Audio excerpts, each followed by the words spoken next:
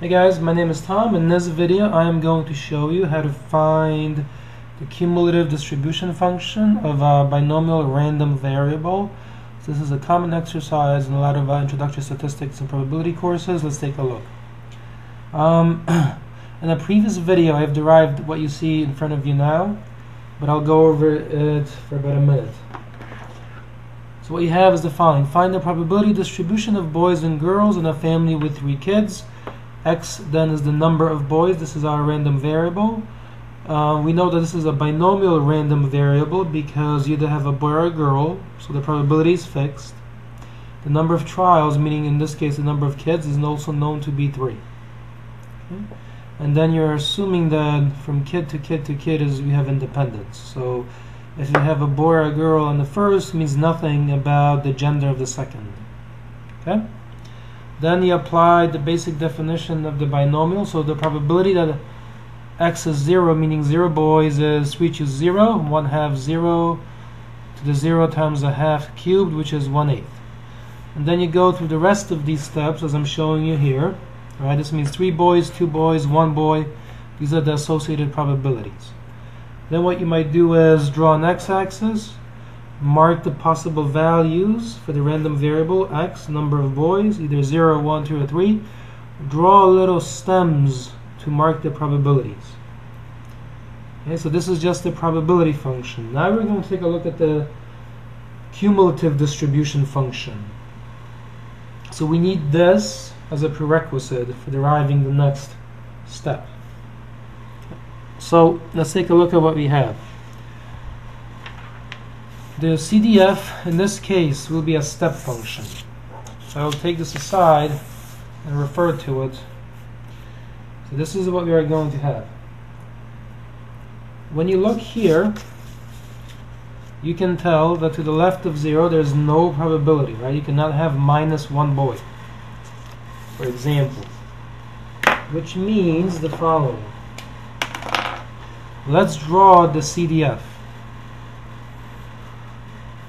So draw a y-axis as always, draw an x-axis as always. I would mark everything in terms of 8s. And how do we know? Because if you look at the probability function over here, you see it's a half, an eighth, a 3/8, 3/8, and an eighth. So that's how you know. And I will let 2 spaces be 1/8, 2, 3, 4, 5, 6, 7, 8. Yes, perfect. Okay, this is an eighth. This will be 2 of those. This will be 3/8. This will be 4/8. This will be 5. This will be 6. This will be 7, and this will be 8/8, which of course is just another way of writing the number 1. Okay, just as 4/8 is another way of writing number 1/2. Okay, and so on. So here we are. This is our x. There we are. So as before, what we want to do is mark the possible values of the variable. Now here I mark these in terms of 8s, but on this axis I will mark everything in terms of 1s. So this will be 1, 2, 3, 4, and of course this is 0. So if you refer to this previous plot, you see that on this plot the probability of 0 is something, but anything to the left of 0 is 0, right? There's no probability that you will have -1 boy. Okay, there's no so that means that we have the following situation. Between -infinity and 0, there is no probability accumulated. So that is 0. So we will mark that as follows. Thicken the line up to 0 and mark a hole at 0. Okay. The CDF is taken to be continuous from the right. and then at 0, if you look carefully at the probability function, at 0 there's a jump of 1/8, so you jump by 1/8 this way, and that's solid. And then up through 1 there are no other jumps, so you mark a steady line over to the 1, then at the 1 you mark a hole, and then at 1 you have a jump of, even if you look at the table here, you have a jump of 3/8. So you've got that marked that here, right? So this is 1, 2, 3. So mark that as a solid dot, and then draw a line over to the 2, and at the 2 mark a hole, and then again at the 2 there's a jump of another 3/8.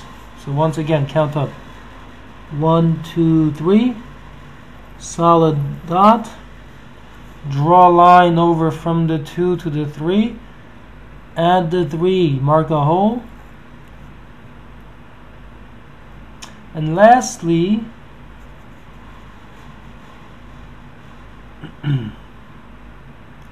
what we have, of course, is as we accumulate all of these values, the last possible one, of course, is 8/8, right? The maximum you can have. So that means at 3, you see there's a jump of 1/8 again, right? So you leap up by 1/8, make that solid, and then draw a line suggesting positive infinity that way, just as this comes over here from negative infinity. So this is the CDF, the cumulative distribution function of our variable, which in this case is the number of boys within a family of 3 kids. Now let's write the piecewise defined function that you have to usually write to accompany the graph of this kind. So let's take a look at what we have, and for that we use, instead of little f,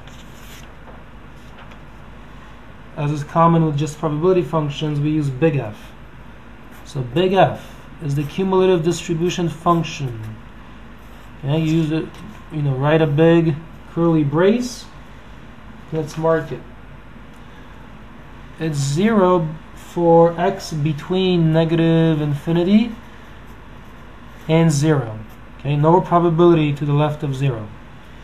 Then between 0 and 1, it's equal to 1/8. So we mark 1/8. Then between 1 and 2, it's equal to 4/8. So you mark 4/8.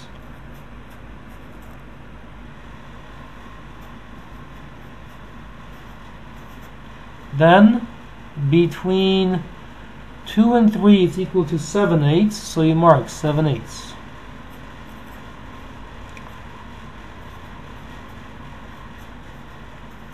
And lastly, for everything to the right of 3, it's equal to 1. But you can also write as 8/8 if you like. You can reduce the 4/8 into a half if you like. So that means x is greater than or equal to positive 3. Okay? So this is the graph of the cumulative distribution function. This is the piecewise defined function that comes with it. We read this as the cumulative distribution function. We use a big F to represent that in general. This function here, whenever you draw it, make sure that the dot on the left like this is solid and the one on the right is open, the way these are, okay? This function is said to be continuous from the right.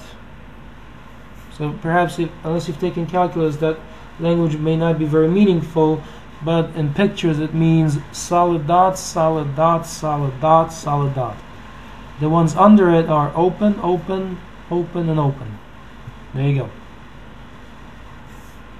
So that's it. That's the whole exercise. Thank you for watching.